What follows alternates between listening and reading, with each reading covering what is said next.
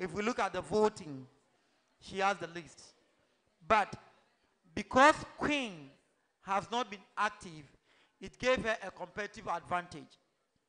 So that's why I'm saying that today, technically, we are evicting 2 people. Queen is already out of the race. And if we are to evict based on performances today, Ejima is saved, Melanie is saved, Abena is saved, and Joyce is going home. On that note, Ejima and Melanie go backstage. That brings the end of the road for Joyce.